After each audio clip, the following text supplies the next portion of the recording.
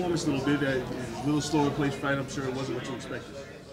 Yeah, I come from loss. I couldn't give the chance to lose this fight, so I played the game to win with the rules. The guy was a really strong guy. If you see his highlights, is a knockout power. I didn't take the risk to get the range of the knockout. And when I got the ground, he was really slippery with maybe some oil or something. But I tried my best, and I got the victory. Which I think was a good victory because the guy was really tough, and if he knocked me out, nobody would remember anyway. So better win by the rules than lose by knockout. You said you're slipping with some oil, so you felt like that something might have been there that shouldn't have been there on him? Yeah, some people like to do that, but it doesn't matter. That's the fight. Same thing as doping. You cannot control doping, cannot control this kind. You can try to tie the belt and slow the amount of this kind of situation. But at the end, doesn't matter. Fight's a fight. Go there and fight. That's what I do.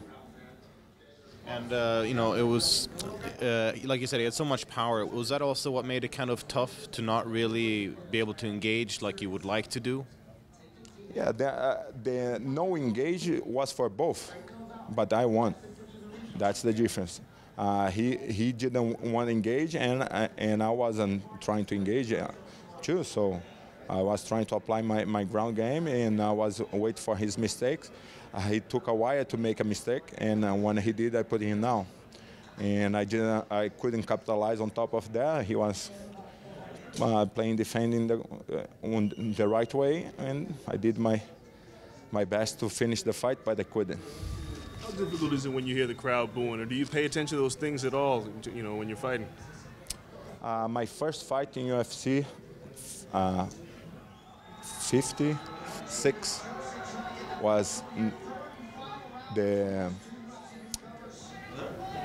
15 minutes of booing, and the last 10 seconds I knocked the guy out. So then if I didn't, maybe I was going to stay on the UFC, but I knocked the guy out. Like right now, I stayed the patient and trying to finish my fight. I have the second most finish in the heavyweight division. I just lose for the old champion like Frank Mir. So I don't consider myself a guy that trying to win by rules. But sometimes we need to play safe because at the end, nobody going to remember if I lose. And this is the first time you win by decision. I take you would prefer to finish next time? Always I try to finish my fight. And he didn't give me opportunity to finish my fight. I try. I land a couple high kicks, I land a couple overhands, but he was smart too. He have a good hands, he's a good fighter too, and he was playing safe too. So when both was playing safety, so that's kind of take away from the crowd what the crowd expect. But it's my face that he is trying to hit, and it's not the crowd's face. So I need to be smart enough to don't give attention to that and play to don't get knocked out by my opponents there. So I did the safe way to win my fight, but always I try to finish my fight. I tried to finish with a Kimura, and he hold his own pants.